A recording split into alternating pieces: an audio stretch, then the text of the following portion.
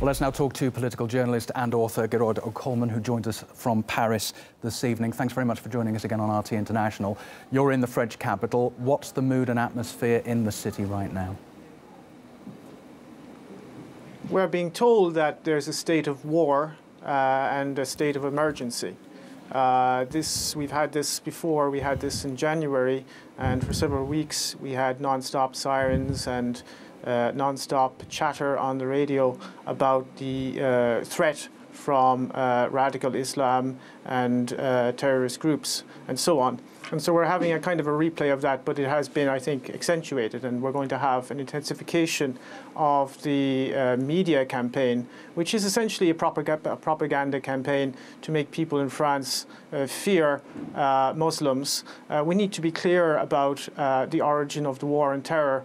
The war on terror is, I quote, orchestrated from abroad. These are the words François Hollande used to describe this terrorist attack. Well, the attacks that have been continuing to destroy Syria, to massacre its population, have also been orchestrated from abroad. They were orchestrated by NATO, and they've been carrying these attacks out against the civilian population of Syria for 4 years now. And this is a terrorist campaign that is also orchestrated from abroad. And people in Europe need to understand that there is a war that is becoming global, that is being waged against civilian populations in particular. It is a form of neo-imperialism and neo-colonialism which aims to divide and conquer European and Middle Eastern and African and the world's population, for that matter, and to make them submit to a global order that does not serve the interests of most of the people on this planet, but that does serve the interests of a very few ruling elite, a very small, tiny, and particularly tyrannical ruling elite. There is no war on terror. There is a war that is being waged using proxy groups, terrorist proxy groups, and they are being used against nation states who are resisting US and Israeli hegemony, and they are also being used as a means of disciplining the workforces in Europe. In a period of mass unemployment and austerity, you now have terrorist attacks being committed by terrorists funded, armed and trained by Western intelligence agencies. There is no such thing as ISIS. ISIS is a creation of the United States. We know that from official sources of the US military themselves. Declassified documents from the Defense Intelligence Agency have confirmed that. And the French government is now attempting to drum up support for more military intervention in Syria. And what they want to do is they want to get in on the game. The game is almost lost. The Russians have routed much of the Islamic State. You now have Islamic State militants coming into Europe disguised as refugees. That will destabilize Central Europe, and the French government wants to get in on the game in Syria and prop up those so-called moderate rebels. There are no moderate rebels, of course, in Syria. There are Al-Qaeda and ISIS militants, terrorists who have been beheading people, eviscerating people, absolutely creating chaos and genocide right across the region, and this does not serve the Syrian people or anyone other than the Western corporate elites and their geopolitical interests. What do you expect France to do now in the light not only of Friday's terrorism, but 10 months on from Charlie Hebdo? It's not going to ease up on what it's doing, is it? No. Much depends on how the French public will react. If they will, we are being bombarded now with a media propaganda campaign. There's this non-stop talk where we're told not to go out in the street. We're supposed to be fearful and keep quiet and so on. I think there is going to be a campaign against dissidents in France. They're very worried about the new media that has emerged in recent years. and they are very worried about the alternative media. So I think there you will see, we saw this actually after the attacks in January, you will see a conflation of terrorism and dissidence. So one of the tools which the media, the mass media, uses to discredit any kind of rational questioning of the established order, and particularly the war on terrorism, is to deride those who would question the war on terrorism as conspiracy theorists. And I think you're going to see a crackdown on so-called conspiracy theorists and websites that actually publish rational and honest analysis of what is happening. So you're going to see more of that type of intellectual terrorism, which is already at boiling point in France. I mean, it's got to the point now where you have professors in universities who are being intimidated. You have school teachers who are basically being fired for even suggesting that there may be a link between French imperialism and terrorism. There was one case recently, for example, of a school teacher who almost lost his job when he suggested there might be a link between French foreign policy and terrorism. So we are going through a period of deep intellectual terrorism.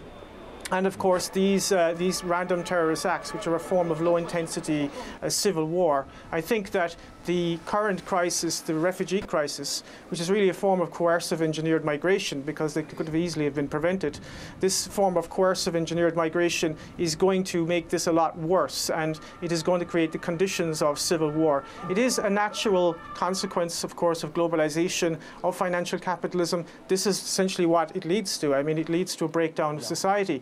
And the only way in which they can kind of keep everybody down is by a policy of divide and conquer. So you're going to see a situation where you've got very much a Wahhabized working class in France. They're being Wahhabized by the allies of the French political elite, the Saudis and the Qataris. They're building Wahhabite mosques all over the place.